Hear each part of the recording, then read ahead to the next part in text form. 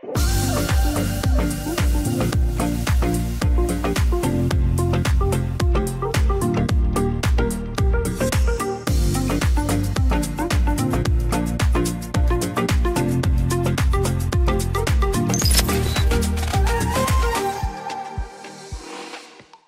Sasha. Thank you for being here today. Can you please tell us a little bit more about yourself? What would be the story of Sasha, or like some key points? Thanks, Philip. First off, it's really good to be here and speak to the, let's say, younger generation. So really, really proud to be here. Yeah, the story of Sasha, interesting. So I'm Irish Croatian. I was born in Dublin, Ireland. Grew up there, spent roughly 18, 19 years of my life there. My father was Croatian, so let's say there was always a little link back to Croatia. My baka was, of course, Croatian, and I used to visit her from time to time, but really didn't, let's say, know Croatia so well. But around the age of 19, 20 years old, my father got a job back in Croatia after being many, many years in London, Ireland, etc. And I came over and I just really, really enjoyed it. And I decided to stay, let's say, 1 month, then maybe, okay, 2 months, and then maybe 6 months. And okay, let me But give we it caught 1 your year. heart, right? Exactly, exactly. I really fell in love with the country. I really fell in love with the lifestyle. I really fell in love with the beauty of, let's say, Dalmatia, where I was initially there. So it was really interesting. Is there something specific that caught your eye, or that would you like to point out? Or well, not really, but you can imagine as a 19, 20-year-old young man, let's say, with I would spend my days swimming and having fun with friends and stuff like this. It was just a paradise, really. So at the time, coming from a rainy Dublin, it was let's say really, really nice. So I guess that's really kind of in a very high level my story. So yeah, mixed backgrounds, mixed cultures, and I'm currently living here in Zagreb. we'll get to the work part, but I just want to know at the very beginning, since it's a topic that we really want to pursue with students all around Croatia and Europe, the importance of passion. What are you passionate about? What like motivates and inspires you? It can be personal, it can be business, it can be family. Yeah, many things, I guess. I always had an entrepreneurial spirit, so I guess business kind of excites me, and I seem to have a kind of a natural drive that I like to set my own, let's say, targets, my own goals, whatever that may be, if it's in sport or if it's in business. But I really just do have a passion for, let's say, business and entrepreneurship, and that was kind of where I was always kind of going back to and always exploring when I was younger. What did your journey look like? If we move back all the way from primary, high school, how did you end up from that perspective here? Yeah, good question. I guess I went through, let's say, normal primary school, secondary school, etc. I just in Ireland, yes, right? in Ireland, yes, in Ireland. Very nice schools. I let's say have friends today that are like my brothers that are, let's say, of course, I still keep in touch with, and I go to visit them from time to time. But let's say coming to, let's say, 17, 18, let's say the end of high school, I was a little bit unsure about what I wanted to do, if I'm really honest with you. I had a passion maybe for sport at the time, for music at the time, but I was really looking to maybe start my own businesses, and that was kind of the direction that I wanted to go in. So yeah, I guess. Did you know in any specific area, or is this like, okay, business in general, and I'll figure it out? Yeah, you know, I had loads of ideas as a young man. I kind of wanted to do many things all at once. I was very interested also in real estate at the time, so I was kind of, you know, I would look up to the kind of world, let's say, famous investors and stuff like this, and I was always looking to do something. But the opportunities were quite, I don't want to say limited in Ireland, but as a young guy, you know, there was big companies coming in. It was maybe hard to start up. I didn't know where to start. Of course, you're always kind of wondering, how do I get the funding, or, you know, who's going to be in my team? And, you know, it was always a challenge, but I was always, let's say, looking to do something by myself. Looking back to you as a student, what were you like Are there any specific stuff, or I wasn't great, if I'm honest with you. I was quite good until the age of maybe 13, 14, where I really took, let's say, education quite seriously, and I was really proud to, let's say, get the good grades and let's say show my parents how well I'm doing. But I would say that in the, let's say, teenage years, I kind of just like to be with my friends and just have a good time. And I think the education kind of came second. But I kind of regret that now a little bit, if I'm honest with you. I wish I was a little bit more focused as a student, I have to say. And how about later on, after high school? Yeah, later on I kind of, let's say, woke up a little bit and kind of realized that I wanted to develop my skills. Because I realized that if I wanted to make it in business, or if I wanted to lead people, or let's say succeed in anything, I needed the core and basic skills in business. If that is, financial skills, marketing skills, sales skills, or whatever that may be.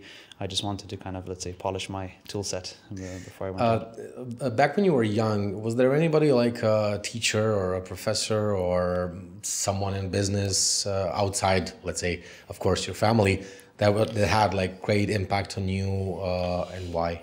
Not really one specific person. I have to say my father at the time was always a bit of a visionary, so he was always kind of guiding me and leading me by example in some ways. But I looked up to, let's say, entrepreneurs like Richard Branson, for example. I remember reading his book like 3 or 4 times because I was just amazed by his journey, and how he started very young and how he went into different businesses. And he, for me as a young person, was like an idol, because he had, let's say, his Virgin Airways, but he also had Virgin Records, and he was using his brand and his passions, and he was getting into businesses in multiple areas. So he was kind of a bit of an idol for me that I used to look up to, and many others like him. I don't want to compare Croatia to Ireland in terms of classes and all that stuff. Did you have like anything that you excelled at, something that was like your worst nightmare in terms of classes or areas that you were really bad at, and something that you were really good at? I liked physics a lot, because I liked the way, let's say, I guess that's how the world works, right? So I really kind of liked that subject. I wasn't the best student, but I enjoyed that one the most. And I used to be very good in math, but then later on I kind of, let's say, lost a little bit of interest. Started to decline. Exactly, started to decline a little bit. And that's my biggest, maybe, how would I say, my biggest regret, that I didn't stick at that a little bit more, because, you need math daily, and that's something that, I wish I kind of excelled at a little bit more. And something that was like a total nightmare for you, that like it was painful for you to learn or look at the book or something. Well, in Ireland we had to learn Gaelic, so we had to learn the Irish language, let's say, like that, right? And that was always a class that nobody really wanted to pay attention to, because it's a kind of, unfortunately, a little bit of a dying language. It's only spoken in a few places in Ireland. So that was something that I kind of just used to hate. But again, it's something that I wish I knew now a little bit more of. But, as a young man, you don't see those opportunities that you have. Yeah. Let's move on to all the stuff that you are doing today. Okay. At Rimac Group. Your title says Chief of Staff. Yes. Can you explain that a little bit? What is it that you actually do? Yes, I can. I know the title is a little bit confusing, but essentially I would describe it as 2 things. One is essentially being a deputy to the CEO. So Mate Rimac is a very, very, let's say, busy and wanted man by, let's say, many direct reports of his. He's working on many projects, and he has a lot of responsibilities. And essentially, he cannot be in all of the locations at once. Exactly, right? So Mate might go on a trip, for example, to the US for a week, and the show must go on. So he needs someone that he can trust to kind of drive his vision, let's say, do his tasks essentially, and follow up on basically the vision of the company and make sure things are getting done. So let's say that's one aspect of it. And the second aspect would kind of be the gatekeeper of the group as such. And by that I mean we have clear, let's say, group targets, visions, strategies, and keeping an eye that we are on track all of the time, and also being a little bit of a, let's say, partner as such to kind of brainstorm, to discuss status, kind of just be there to kind of how would I say, support the vision and make sure that we're achieving our targets and goals. And I suppose also filtering a bunch of stuff that's a big part of it. That's a big part of it. Yeah, essentially it's not just for Mate, but it's also for the rest of the management group, right? To make sure we're really focusing on the topics that we must close as a group, that we must get done, because everybody, if you can imagine, is so busy. And sometimes if you're so busy, you're missing the bigger picture. Yeah. And sometimes, you know, you're looking like this, but you need to look a little bit wider. And I'm the kind of guy that says, hey guys, let's actually expand our horizons. Yeah, let's close this topic first and then move on. So it's kind of just keeping an eye on all of the tasks, making sure that we're implementing, and of course being an advisor and support to Mate and the group members. The company really excelled, has grown exponentially over the years.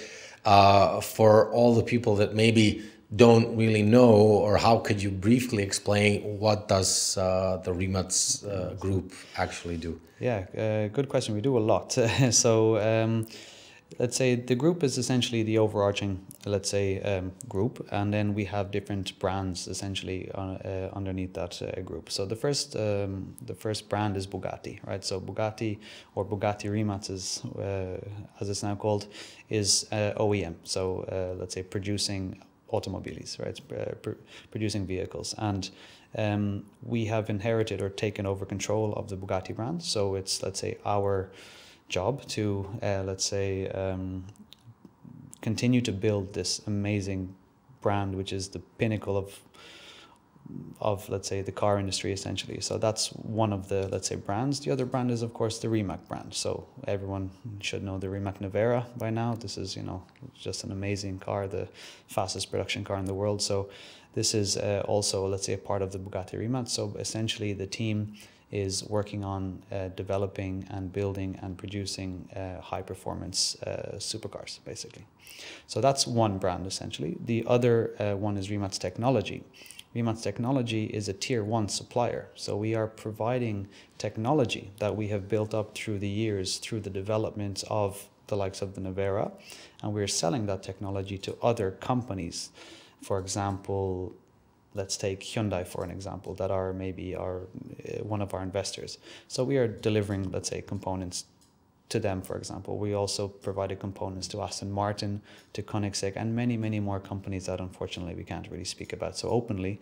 But I can assure you, like, really, really nice partners and customers, and we're really excelling there, and we're looking to, let's say, really ramp up volumes and become a very serious established tier 1 supplier. And then also within this, let's say, Rimac group, we are a strategic investor for a company called P3, which is essentially this robo-taxi business, which I'm sure you'll have some questions about later. What's the end goal?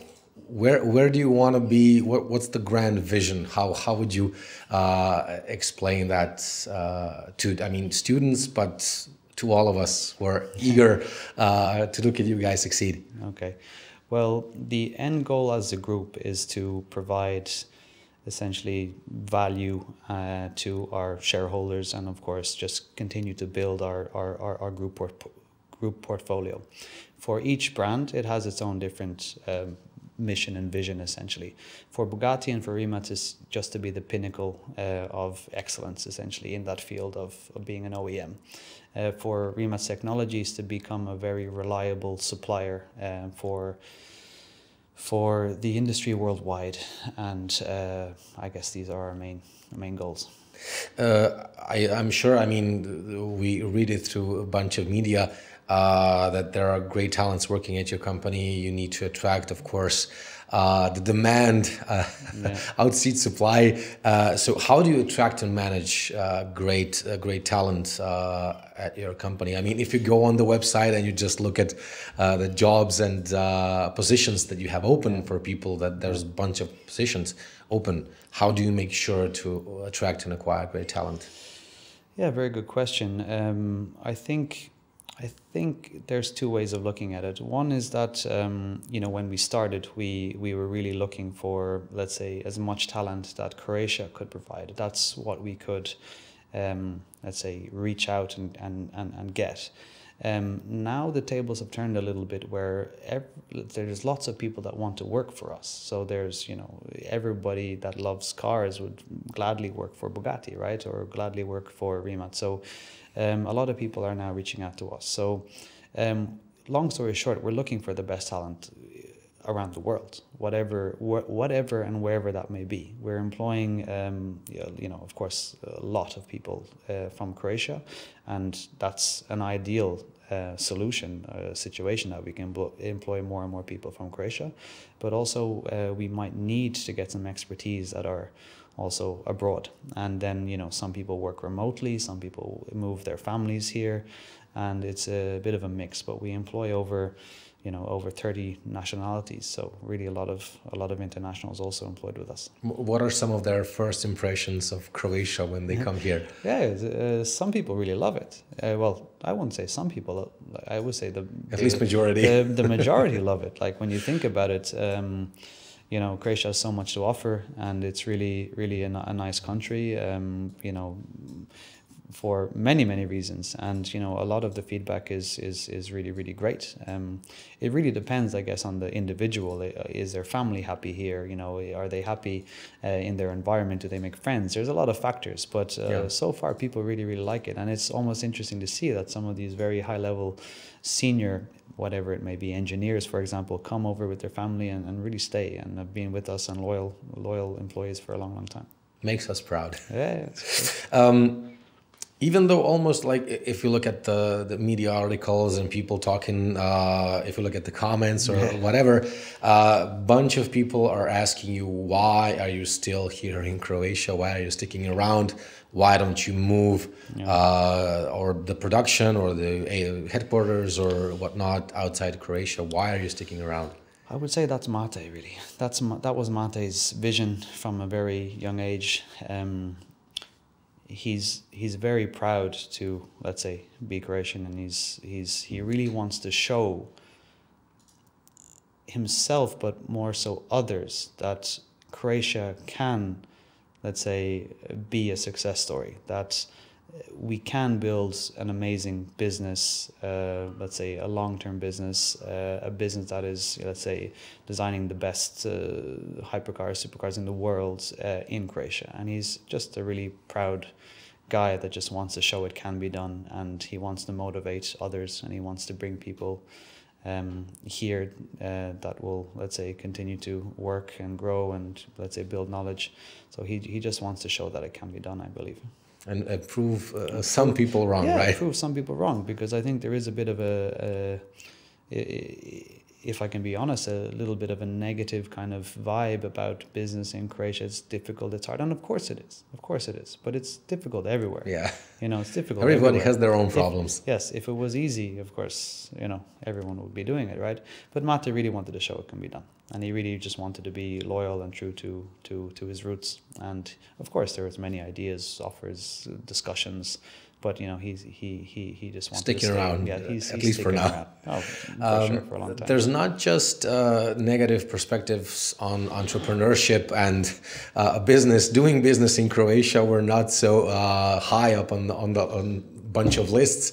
But there is also some and many, unfortunately, you know, negative comments, negative articles, perspectives. So a bunch of people here in Croatia, mainly, Yes, I have to say, unfortunately, about the company and everything that you guys do. Yes. How do you personally and as a company, I wouldn't say fight back, but deal with all this stuff and push back? And what's your take on this? Well, you said unfortunately, and I think that's the key word here. I personally don't understand why some people are so negative towards the company. I really don't see it. Let's say as a half Croatian, or let's say I call myself now Croatian, you know, I would be incredibly proud that there is a company that is, you know, employing so many people and delivering such amazing products to amazing brands and amazing, let's say, and customers all over the world. So that part I don't really understand, and I'm personally a little bit sad to see that. But how do we deal with it, I guess, was your second question. And that's honestly just confidence and through belief that we will deliver on what we, let's say we will do. We will prove those, let's say, naysayers wrong, and we will show by example. If we pay attention to all of these negative comments, it doesn't give us any value. Sucked in. It doesn't give us any value. We know what we're doing. We're proud of what we're doing. We're confident in what we're doing, and we will show people what we're doing. And that's the best way for us to really prove everybody wrong. Yeah, with results and everything. That's really all that matters. It's not easy. It's not easy. It's difficult. There are challenges, like there's challenges in every business. But we are focusing on our plan. We're focusing on our strategy, and we will focus on the deliverables. For you personally, like, what are some pros and cons of working in such a company and such an industry that is really growing, that is really booming, and especially the company perspective, which has grown exponentially over the years? Yeah, well, I would say the con a little bit is that we are a young company, so we have to do so many things that I would say we have to do so many things that to catch up with the bigger companies or our competition that have been around for a long time. So what we are doing in 1 year is probably what other companies have done in 3 or 4 years, because we have to catch up. So the workload is quite high, but that also has an advantage, which I personally really like, because you're involved in more topics, you're shaping the company, you are, let's say, basically every day is dynamic, and you're solving problems and solutions and strategies on a daily basis. So I guess it's a pro and a con, but really just where we are. Two sides of the same medal, right? Exactly. So it's difficult. But once but you it's enjoyable. succeed, yeah, but that's exactly it. The joy of succeeding, or delivering a vehicle, or signing a contract with a customer is just a very nice feeling. I mean, you've had a bunch of ups and downs. I mean, Mate talks about it in his sessions, that company nearly was wiped out by several different factors. Yes. What were like your personal, the most difficult challenges that you faced while being at the company from a business perspective? Yeah, well, when I started, I wasn't chief of staff. I was a business development manager. So I was essentially a salesman and looking to develop the business and going to different, let's say, customers. So my biggest challenge was actually making a sale when we were a younger and smaller company, because it was very difficult to explain and to convince, let's say, customers that we are here to stay, that we are able to deliver, that we have the team capable to deliver what we say we will, and to persuade a big brand or a big company that is, let's say, has many other suppliers and other offers on the table, it was very challenging to make them believe in us. So that was. How did you overcome it? I guess it was. Or did you? Yeah, we did. Well, not all of the time, of course, but most. Let's say most, maybe some of the time we did, and it was really just being super transparent. Just honesty, showing the customers where we are, what are our challenges, what are our risks, and then of course showing them the mitigations to their concerns. So what can we do?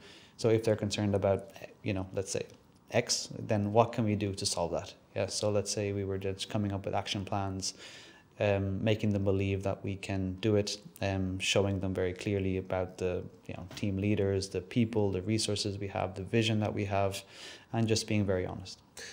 How important is from your perspective, of course, your passion, Mate's passion of all the key people in delivering this message? Do you think it can be done when you're just maybe focused on the numbers, or you don't really love it so much? How big of a deal does it make? Like, from the perspective, you're a small company, like everybody who wants to start their own business, obviously they're going to start small. What role do you see the passion has in that aspect? Huge. It's absolutely massive. When we were in those times when we were maybe close to failing, let's say, and that happened, at the beginning many times, when we were short on money and we were struggling, and we were not sure if the customer would pay us or sign the deal with us, whatever.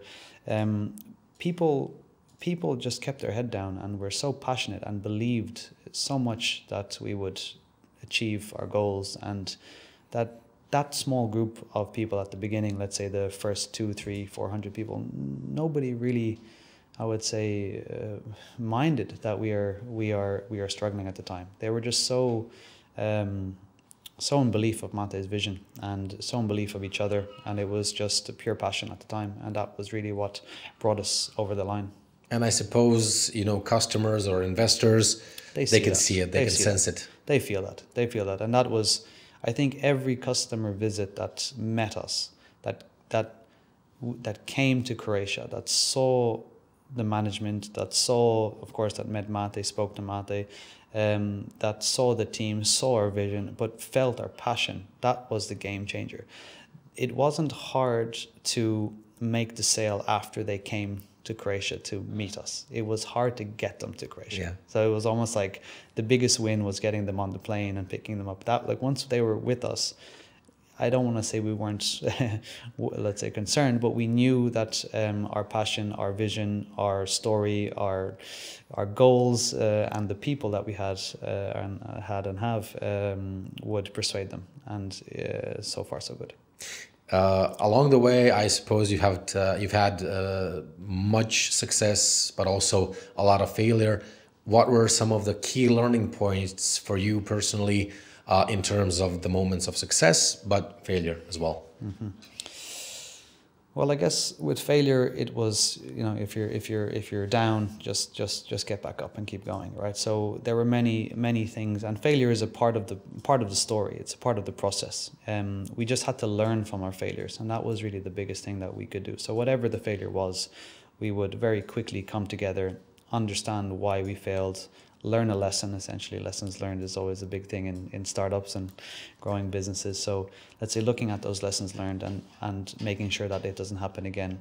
So basically just not letting ourselves get down if we failed, just moving on, just keeping our heads held high and just moving on. On that respect, before we move on the success part, do you have any advice to help young people understand that it's all going to be okay, yes, that it's all part of the process, yes, that, you know, it's not the end of the world? Because sometimes you just feel like for this particular stuff, for this particular topic or project, yes, or grade or whatnot. Failure is the best way to learn. In my own personal experience, I'm really a trial and error kind of guy.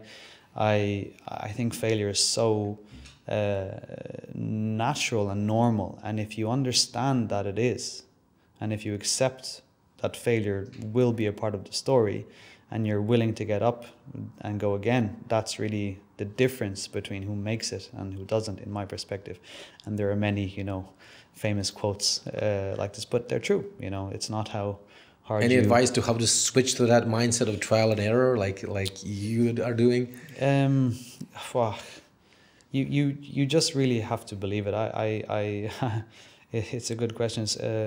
How to do that? I think you just have to maybe, let's say, read up and learn a little bit about, you know, the people that made it and look at their journey. Look at Steve Jobs, the famous, let's say, Apple guy, right? He failed multiple times. There's a book on his journey, and he's failed so many times. It's almost comical. But at the end of the day, he changed the world. He changed the way we interact with technology. So, you know, Michael Jordan or some of these amazing sports stars, they how many, let's say, shots did they miss? But they kept going. You know, so you really just have to understand that it's a part of life. Failure is unfortunately a part of life, and it's a big part of business. And understanding basically that, you know, the problems can happen at different scale. Of course, if you look at the shots missed from Michael, it's not the same. Of course, it's derived by shots missed, but championships you lose and stuff like that. In his case, 0. But yet again, it's a different scale of problems. So I think it's maybe important for them. It's not the end of the world. It's just. Yes, it's all about learning from that. You know, just increasing or improving by 1% all of the time, and just keep going. And it's very difficult. It's like failure hurts. Sometimes deeply. Yes, there's no other way to say it. Failure hurts, and it's not easy to accept. Sometimes, of course, you can get a little bit down about it. Sometimes you can feel embarrassed. But everybody fails. So you shouldn't feel embarrassed. Many companies fail. Many companies have launched products and they're not as successful as they planned. It's very, very normal. And all I can say is that just look at the history, look at the data, look at the people that have made it, look and ask them how many times did they fail, or read about it, and then you'll realize. If you could talk to your younger self, is there some message or something that you would like to say besides sticking on physics and math? Yeah, well, in general, be in the moment. And what I mean by that is you're sometimes put in different situations. And as a young person, I was sometimes, let's say, bored or ignoring the environment or the situation that I was in. So, for example, if I was in a math class that I wasn't very interested in, I would kind of zone out and I would, not pay attention. But actually, if I would tell my younger self now, I'd say, listen, pay attention. You're in the moment. You have an opportunity to learn something. If you think there's a better place for you to be, then go to that better place, but don't waste time. I think time is precious. And for me, I would just tell my younger self to, optimize and use all of the time you can get to, basically grow your knowledge and have fun. So the final two questions, key messages for people working with young, great, brilliant, proactive minds here in Croatia, parents as well, managers in companies who are going to work with those younger generations. What would be your key message for them today? Good question. And maybe for the parents, I would say, support your children in what they are passionate about. I think if your children are doing something that they're passionate about, they'll always be happy, whether that's going to drive them to great financial success or not. I don't think it matters. I think happiness and spending your time in the areas that someone likes is the best way to do that. So I would say be supportive and let's say accept their journey, yeah. And to teachers and professors, I would say, if there are students that are maybe not so interactive in a class or in a lecture, ask them why. Try to figure out what you can do better to interact with them. There are many teachers that I think the best teachers that I had were the ones that recognized that I was maybe not performing well and addressed that with me. Took 5 minutes of their time to show that they cared, and that changed my feedback back towards them. It changed my approach to actually say, okay, you know what, I'm not going to not care. I'm actually going to try to, impress this teacher who took 5 minutes of his time to try to help me. So now I'm going to try to help him back. So give a little bit of time and you'll get a lot more response. And what would you say to kids around Croatia, young minds? What would be your key message for them today? Everything is possible. You can be, as a bit cheesy to say it, but you really can be what you want to be. Chase your goals. Surround yourself with like-minded people is a big one. So, if you are around negative people that will pull you down, they are not the right people that you need to be around. So I guess my main messages would be around like-minded people, believe in yourself. I would say also be prepared to, let's say, fail at times, but build a mindset where you can get back up and go again, and have fun along the way. And I think use your time wisely. Thank you, Sasha, for this inspiring session and for being part of this project. And until next time. Thank you very much. Thank you very much, Philip. Cheers.